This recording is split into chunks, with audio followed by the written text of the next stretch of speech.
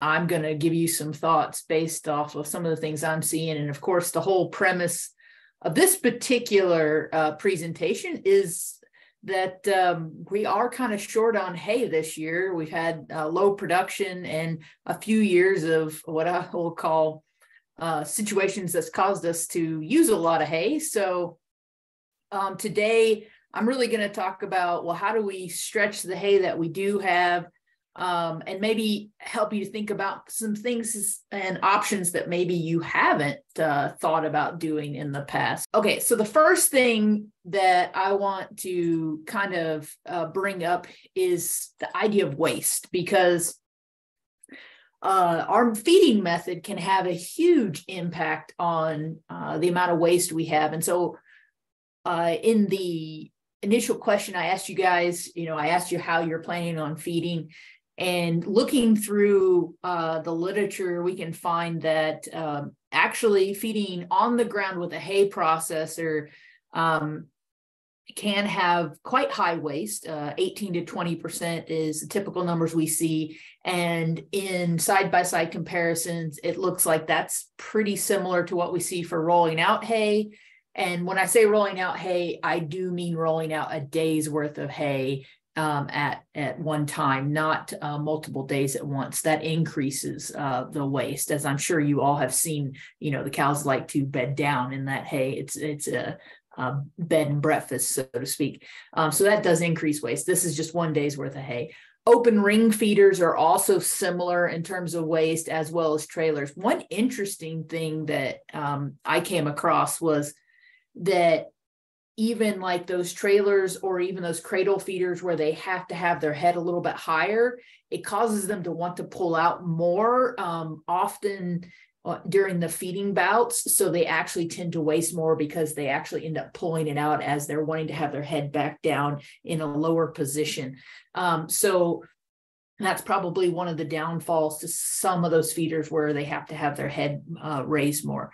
So the bottom line is that in comparison, if we use even just a sheeted bottom ring, so that's kind of what I have in this picture of this yellow ring feeder. It just has the bottom that is no longer open, it's actually closed. That cuts down the waste, by 25 to 50%. So just looking at design of ring feed of your round bell feeders can have a huge impact on waste. And then we can cut it down even more going to a tapered cone or a basket feeder. So, you've seen those that have the chains that hang down, or this is actually a cone insert that fits into a ring feeder. Those also cut down waste quite considerably. So if you are short on hay this year, this may be the time, especially with current hay prices, to really take a look at your feeding methods and maybe think about possibly investing in some new round bell feeders that may actually reduce some of your waste. Some of the costs I've been seeing, they may pay for themselves, especially something like an insert where it's not buying a whole new feeder.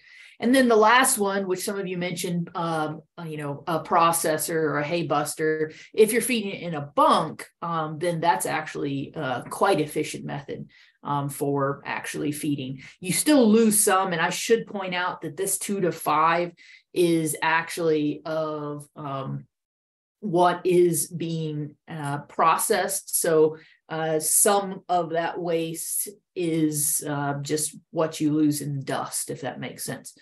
Okay, so waste is probably one of the things that people don't think about as much as we probably should. And so I really wanted to get you guys thinking about, if we can reduce it by 50%, that can have, a substantial impact on the amount of hay we use.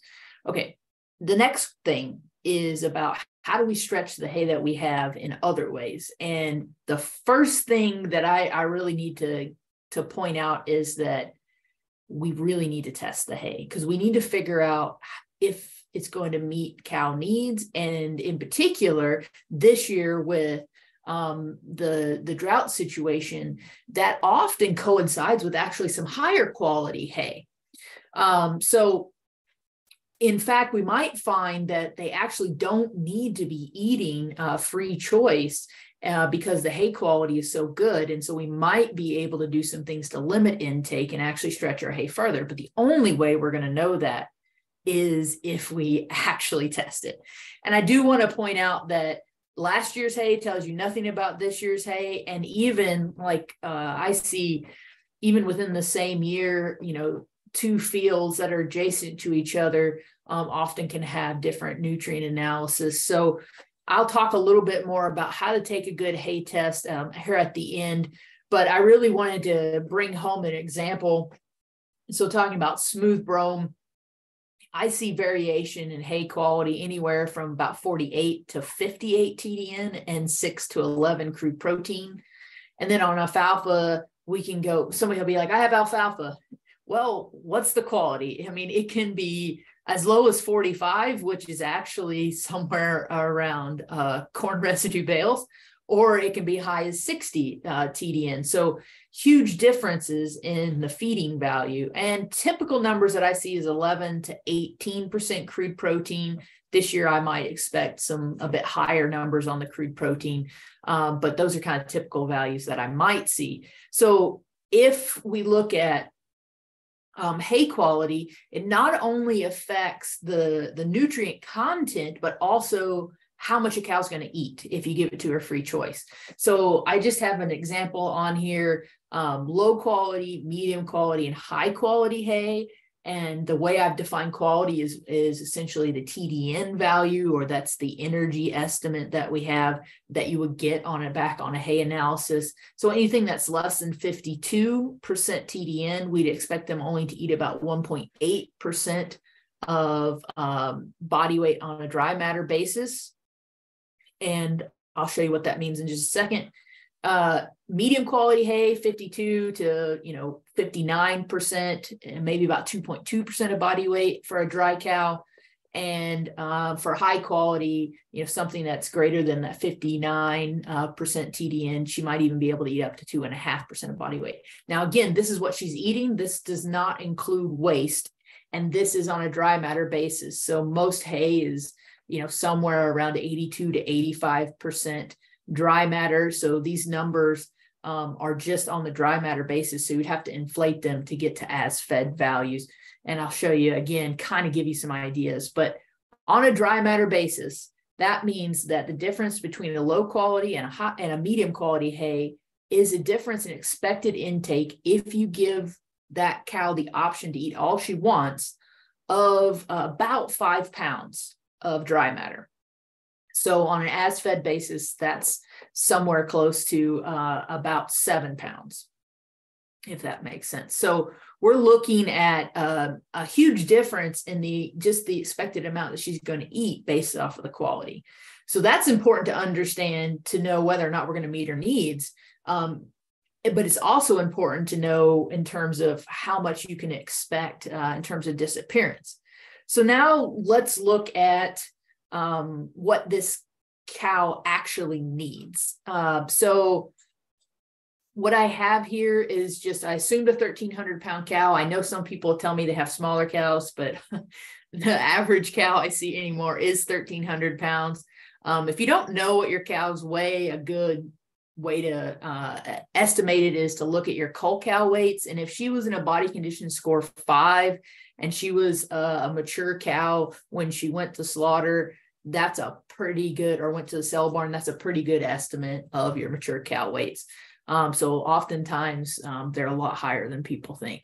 Okay, so mature cow, 1,300 pounds. What does she need? In mid-gestation, so mid-pregnancy, probably where most of our spring calving cows are right now, she's going to need about 11.5 pounds of TDN and about 1.6 pounds of crude protein.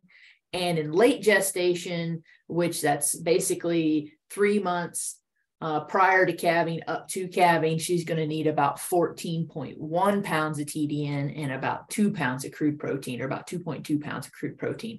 So keep those in your mind. We'll come back to them.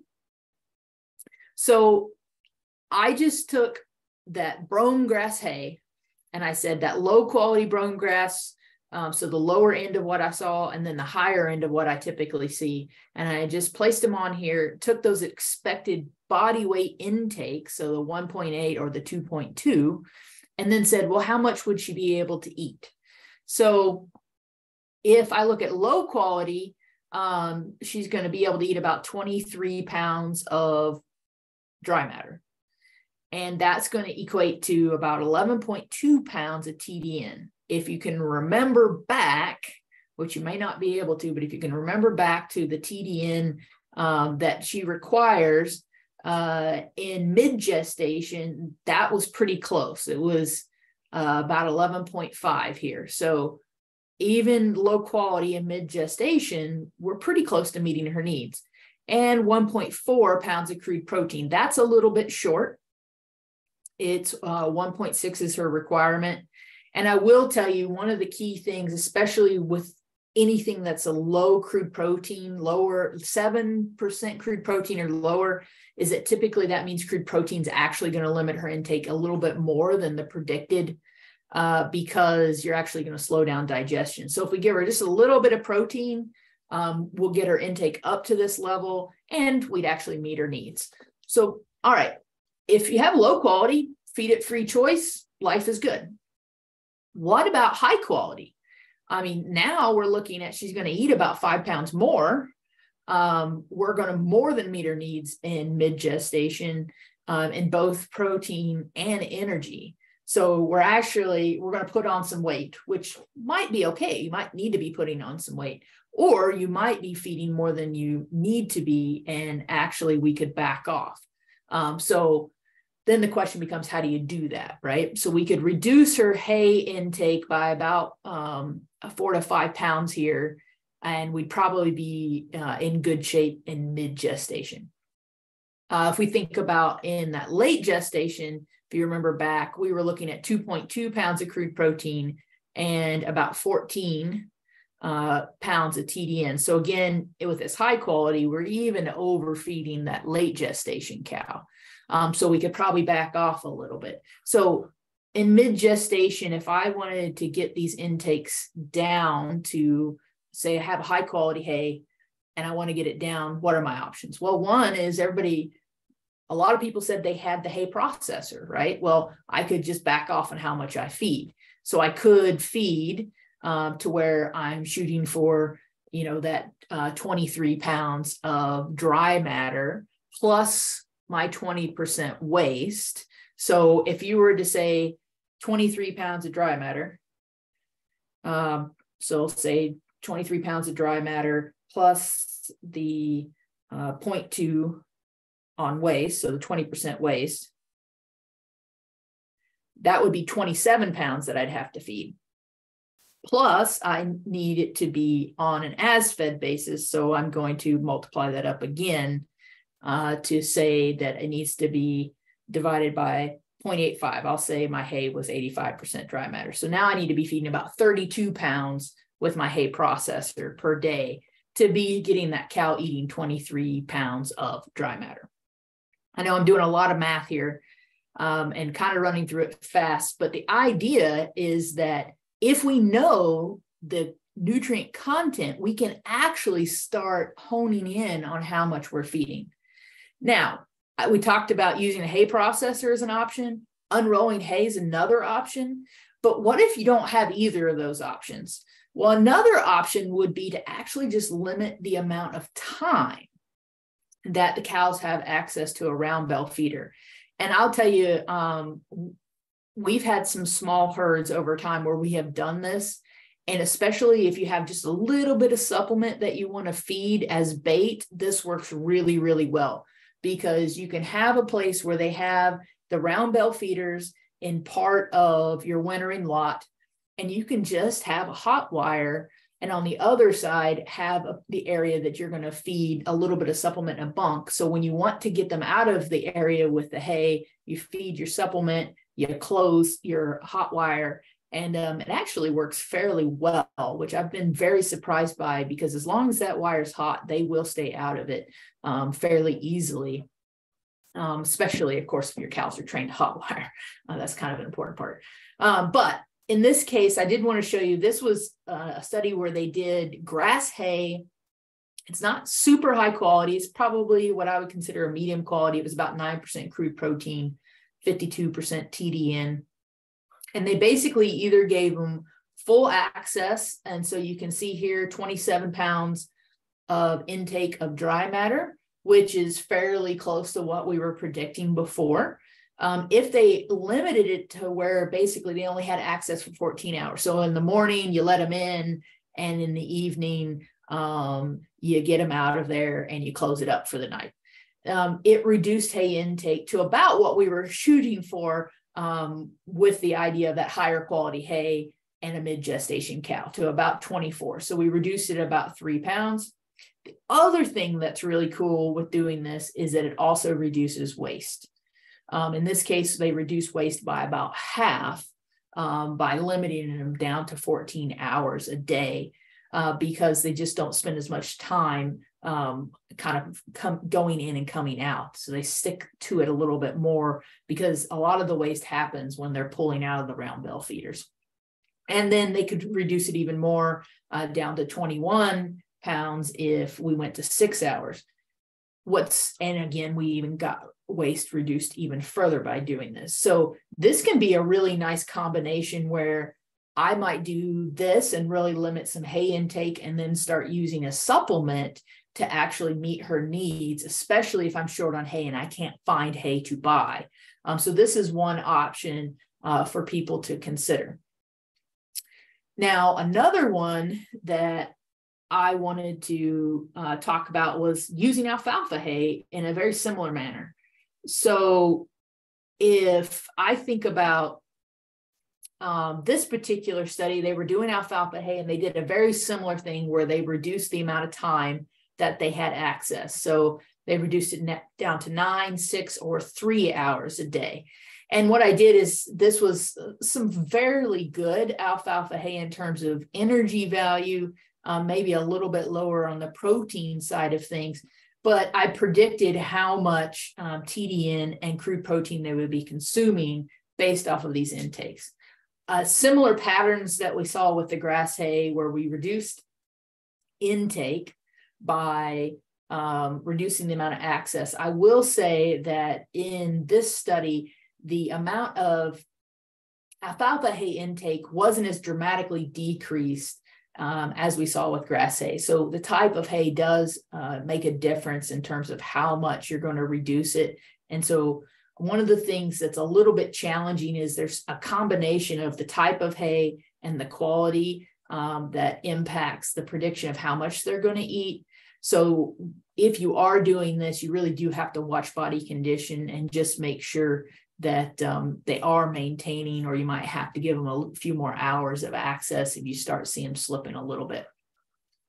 But I did want to show you this idea of even like limiting them down to 3 hours a day of alfalfa hay. In this case, you might do that, especially if we're really short on hay, and then combine it with feeding some alternatives. Like we could feed them a concentrate like corn or distillers, and use the alfalfa as a roughage and a protein source, while using a concentrate to make up the rest of the energy. Or we could use another roughage source like grass hay or corn residue. So I've been getting a lot of questions lately about using corn residue, and in particular using corn residue in a round bell feeder, because a lot of people don't have the ability to really process corn residue. And so I did want to talk about that example. But before we go there, I wanted to take a step back and talk about, okay, if we had 7.2 pounds of TDN, because we were restricting them down to just 3 hours a day of access to that alfalfa hay, how much would we have to feed of corn or distillers to meet our needs? Well, let's talk about corn first, because I think this is going to sound scary to some people, but if I was to feed only 12 pounds of dry matter of alfalfa, I would need to feed about 6 pounds of corn in mid-gestation to meet our needs. So you'd be feeding quite a bit of corn. In late gestation, I'd have to up that to 10 pounds. But there's actually been some studies where they have fed very high levels of corn like this to gestating cows and have shown it to be just as effective as, a hay only ration in terms of what we see in terms of, calving, breed up, the subsequent breed up, and all those things. And then the big difference would be whether or not it's more cost effective, which we can get to in a second. And for some of you, it may or may not be, depending on the other feed resources you have and what you can get.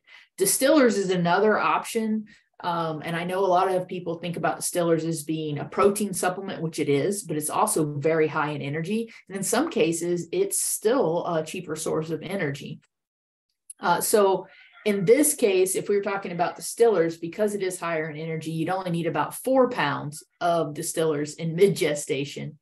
And then in late gestation, you need about 7 pounds of distillers if you were really cranking them down on how much hay they had access to.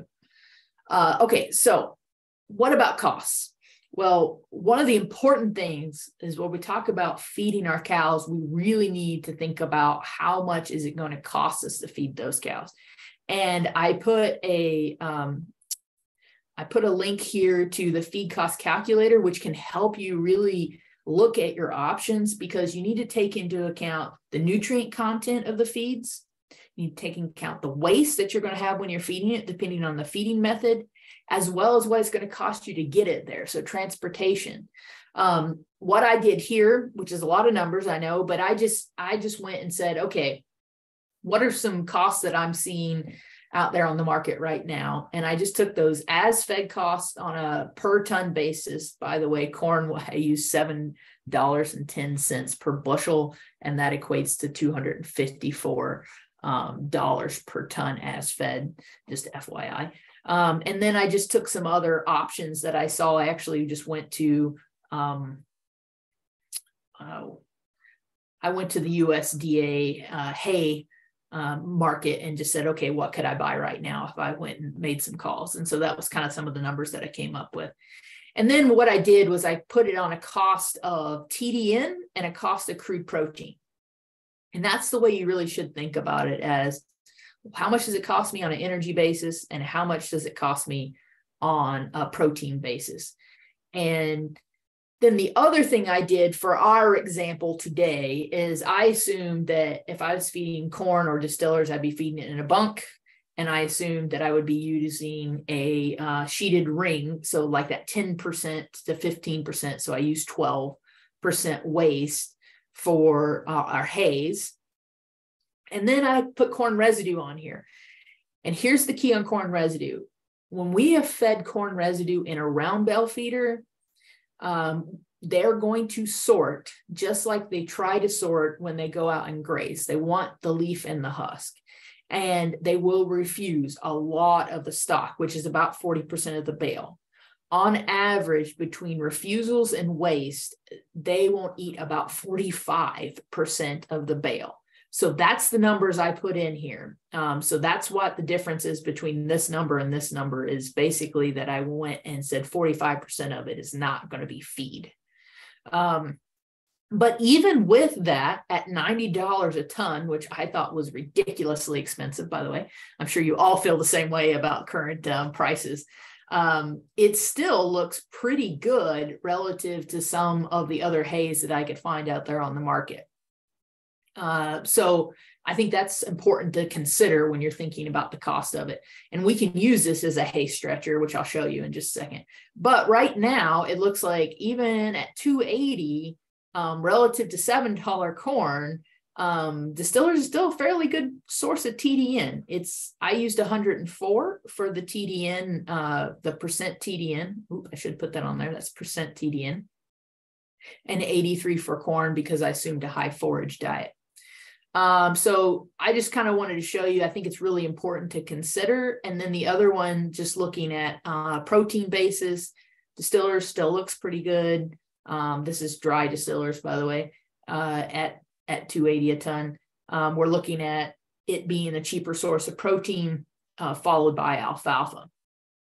Okay, so we can play with these in the Q&A if you want to, and change numbers and see what it looks like. So we can do all that in just a second, but I kind of wanted to get that in your mind because I wanted to get you thinking about the option of using potentially corn residue and with alfalfa, for instance, or maybe using corn and distillers with hay. Okay, so I wanted to talk about this because this one's I've been getting a lot of questions about, and corn residue bales as offered are fairly low quality, 40 to 45 TDN. Usually we see a little bit lower quality with irrigated than dry land, but still very low quality. 40 to 45 TDN, 5 to 6% crude protein. As consumed, when they get to sort, as you can see, they were working very hard to sort this. As they sort it out, they'll select about a 55 TDN diet and about 4% crude protein. And you might notice they actually select a lower crude protein content. And that's because they like the husk, and the husk is very low crude protein. It's usually like 3% crude protein. So they're selecting husk and leaf here. Intake is low.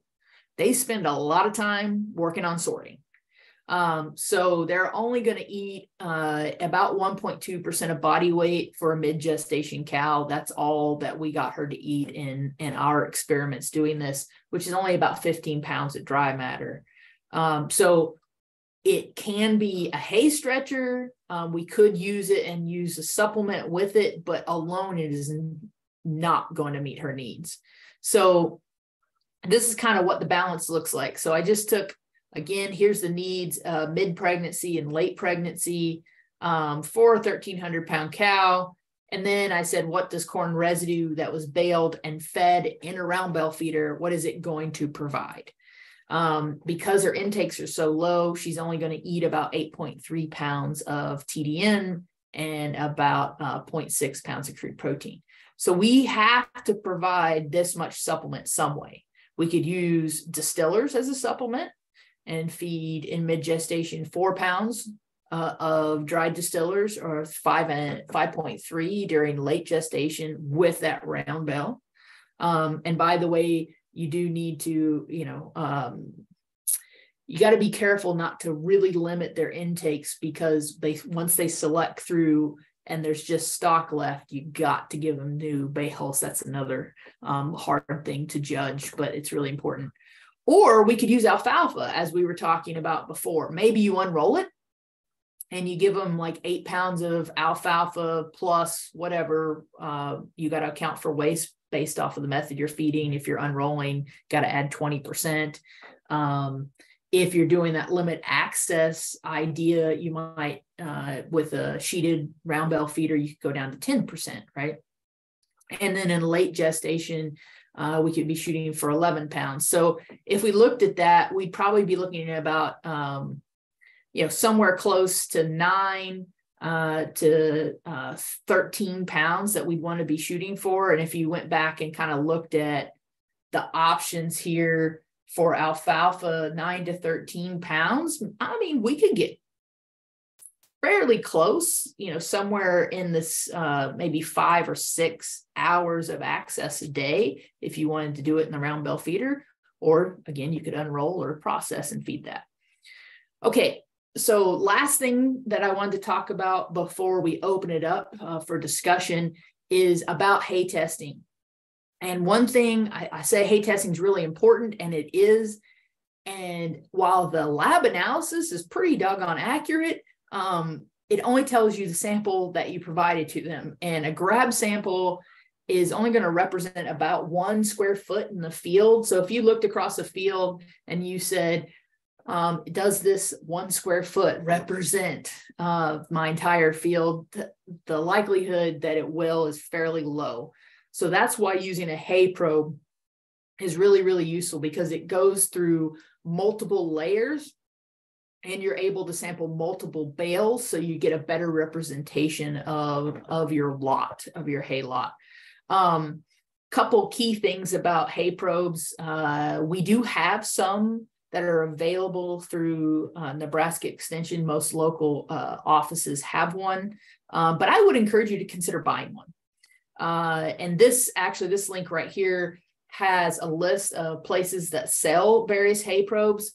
One key thing is that really we're kind of looking for something that's at least 18 inches for most round bells, and 3/8 of a diameter is 3/8 of an inch diameter is probably a good diameter to shoot for. I like them when they have canisters, so that I can take multiple samples at once without having to dump it.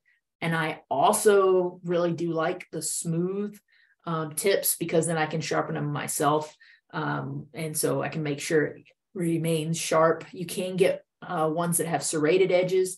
Those are fine, but you should make sure that you buy a couple extras so you always have a sharp one on hand, because nothing worse than having a dull probe. Not only does it slow things down, but you'll actually start pushing away some of the tougher material like the stems, and you won't get a very representative sample. What does a representative sample really mean? Well, 15 to 20 bales is what we suggest from each lot, and a lot of hay is the same field, or at least, fields that are adjacent to each other with similar soil types that are cut on the same day and baled on the same day. Especially, if you get a rain, let's say you get half the field baled and then you get a rain and you don't bale the other half, for another few days, make sure you keep those separate. And then similar plant types. So you might even split a field if you have a field that maybe has a lower area and maybe a hill area, and you get some differences in either weed pressure or even just predominant grass that might be there. You might want to separate those and sample them separately and keep track of that. And then lastly, label it with the main species if you can. And I say that because especially if you're trying to use NIR analysis, which is the cheaper analysis, they really need to know which equation to be using. And so you can help them out by telling them the species. The other thing about NIR, it's great. It's reduced labor for them, and that's why it is cheaper. But the key thing is that it only works for sample types that they have typically coming into the lab that they have developed an equation for. So if you have something that's like a mix or just something that's odd, go ahead and pay to get wet chemistry done, because they don't really have a good equation for it. Okay, so the things that you really want to look for when you send it in, you want to make sure you're getting something that tells you the crude protein content and something that gives you an estimate of TDN. I particularly like if it's a summative equation, but you're really going to look at, on a dry matter basis, what is the crude protein and what is the TDN. Now, the other things you might want to get, and I would suggest, especially given the cost of phosphorus, get a phosphorus analysis as well, so you can decide, do I need to be supplementing phosphorus or not? And that's all I got. I will open it up to have what questions, to hear what questions you have and see what discussion we can get going. Wonderful. Thank you, Mary. Feel free to add any questions you might have in the chat, or now is also a great time if you'd like to unmute. Feel free to ask any questions that you guys might have. Check the chat box. And I just put in the chat a link to a cattle's requirement. It's actually an extension publication from Oklahoma. They are paying me. No, I'm kidding. They're not paying me. But it's actually really useful because it does have their requirements of the various types of animals, and it'll tell you the pounds of TDN, the pounds of crude protein they require. So I think it's quite useful to look at. So if you're looking for a resource, it's a great resource.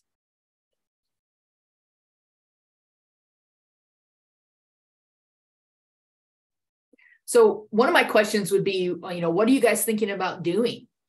Is there something that you're thinking about doing that's maybe a little bit different from what you traditionally do, and you just want to bounce it off somebody? I'd be happy to give you any of my nutritional thoughts.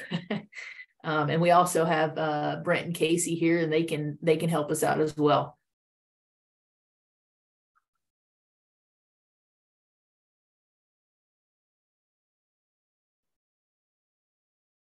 Yeah, I'd just be curious as to maybe what supplement strategies folks are thinking of. Oh, we've got one in the chat here. What's your option on feeding silage as a supplement to bred and lactating cows?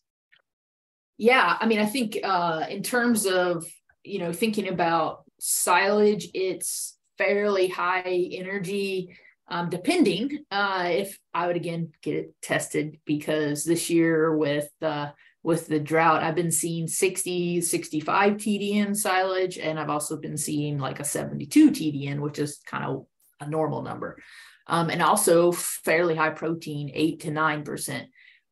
It can be a great thing in terms of working it into a ration. I will tell you, on bred cows, one of the challenges with silage is that it's fairly high energy, which means that if you're trying to combine it with hay, again, you're going to want to limit how much hay you're feeding. The other thing I would point out is that, especially with corn silage, that sometimes people forget that it's only 30% dry matter, which means you actually have to feed 3 times as much, right, to get to the same amount as what you'd be thinking about them eating of hay, the same amount of dry matter.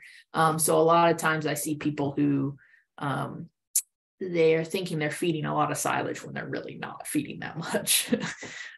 So in terms of, without the nutritional analysis and combination of what else you're going to feed, I will tell you that I can't give you exact numbers. Courtney, you have a question? I am sorry, I do not. I was trying to get everything figured out. My husband was calling me and I actually pressed unmute. Sorry. No worries, not a problem at all. I will tell you on lactating cows, when we do, I've done quite a few rations with corn silage and alfalfa hay, because that's usually the two combinations that I get a question on. And we almost always, especially for young cows, have to put in just a little bit of distillers to get the right amount of protein, to get actually enough protein in there in that early lactation. And it's really important to have some of that bypass protein so that they breed up well. So that's just a little note there that it's really good to work with a nutritionist and make sure, especially on those young cows, that we're meeting those needs so that we don't have a breed up problem. Got another question. I have rye hay and it has a seed head, but I don't know if it has grain in it. Yeah. So one thing about rye is that the head has what we call an awn, which is like a little spike. And it can cause sore mouths. So it can get stuck like in their cheek and it can cause an abscess. So especially if it has a seed head and it is hay, we actually don't really like to do that, but really would suggest you actually getting it ground. Because otherwise you can have a problem with getting some sore mouths, and you can have some cows kind of go downhill because she has a sore mouth. And it's also not very palatable because of those awns. So it would be my suggestion to think about, hopefully you have the ability to feed that hay ground and mixed into something. You could try doing something to soften it some, like that's actually one of the reasons why we suggest making silage out of it, is that those awns will be soft and so they won't stick into their mouths very much. If it does have grain in it, it can increase the feeding value because that starch is available. If you do send it off, they will, when they analyze it, they can pick that up. So they can do that for you. So I would say I get it tested. Another question, we're using steep liquor that's 18% crude protein and 8% fat, and soaking our hay bales with it about 15 gallons. It gets them to eat more of the coarse hay better. Yes, so there's definitely some advantage with low quality forages like corn residue or, cane hay, for instance, to maybe even some reeds this year, to putting some steep liquor on it because it makes it more palatable. It also does add a little bit of nutrients to it. But one of the things to understand is that, again, you're not really adding a whole lot of nutrients because a lot of times, that's a lot of water. So it does help with the palatability factor. And so that's great, but just make sure that you actually are working with somebody to think through, am I getting enough nutrients into them? Okay, recommendations on protein supplementation for developing fall weaned heifers on corn stalks for replacements. Okay, so one of the questions would be, what are you shooting for? 1 pound to 1.5 pounds of gain? If you're looking for 1.5 pounds, if they're grazing on corn stalks, I'm assuming grazing, you can tell me if I'm wrong. If they're grazing on corn stalks, we typically say that you're really shooting for about 0.5% of body weight of distillers. So let's say there's 6 weights, just for easy math. Somebody unmute. If they're 600 pounds, that'd be about 3 pounds. I did it on dry matter basis, so that'd be dry distillers. You'd be looking at a little over 3 pounds is probably what you need for a 600-pound heifer to get about 1.5 pounds. I will tell you that we see 2 things. One is that grazing on corn stalks, depending on the year, right? If it's really cold or if it's wet, actually wet is worse than cold. We'll see the performance go down a little bit and you might have to feed a little bit more. The other thing is make sure that they aren't trampling in all of the forage. Like you might set them out there, use the grazing cornstalk calculator and say, oh, I've got this many days. But if you get a little bit of a wet spell, which we can only hope for, if you get a little bit of a wet spell, you might have to pull them and move them earlier than what you would think. So I usually like to go out and just look for husk. If it's hard to find husk, it's time to move them.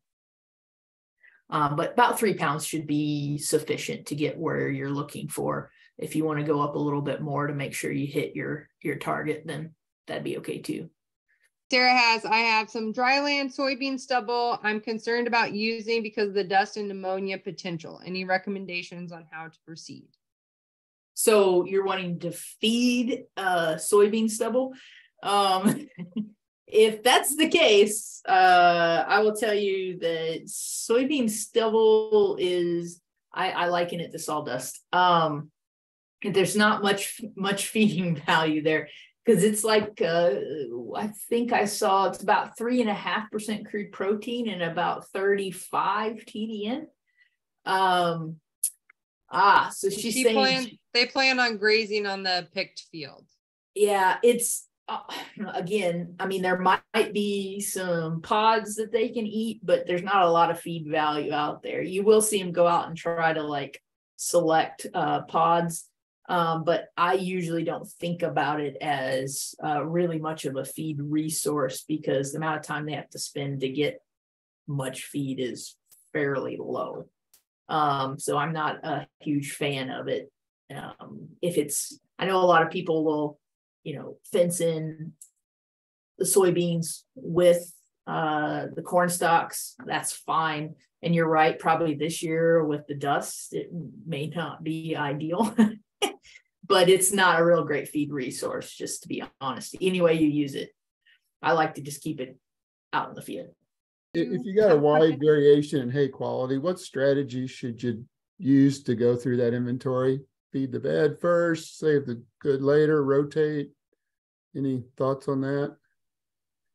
Yeah, it's a great question, Charles. So I think there's a couple things to think about. One is thinking about later, like right now, they're kind of the lowest requirements for your mature cows, and then they increase as you get closer to calving. So one option would be to think about using the lower quality stuff now.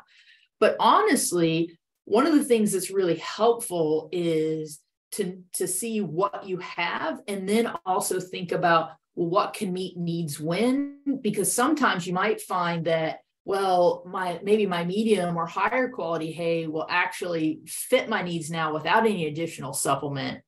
And then I'm going to have to supplement the other time, like later in the season anyways. So I might as well like switch it up and just have to feed a little bit more supplement later, but I cut the amount of time that I have to supplement.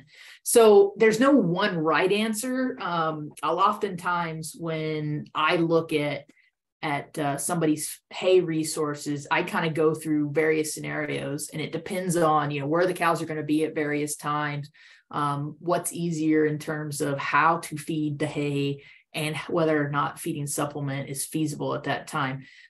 So I don't really like the idea of alternating, although you could, like if it's a little bit lower quality and you need just a little bit more, that maybe every other day you're going, that might work. So I don't know that there's a right answer, to be honest, but I would think about strategies to help reduce, the amount of time that you have to spend actually going out and supplementing. So I do kind of sometimes actually do the reverse of what you might think, which is I might feed, my hay that's a little bit better earlier, just because then I don't have to supplement. All depends on hay quality and whether it's going to meet your needs. And by the way, we're here to help. So if you have, your hay resources, if you can tell us how much hay you have of each type, you can give us the feed analysis and tell us what the animals are that you have. We can come up with some various options and think about the puzzle pieces and all the groups that you might have. So that's actually one of my favorite parts of my job is putting puzzles together.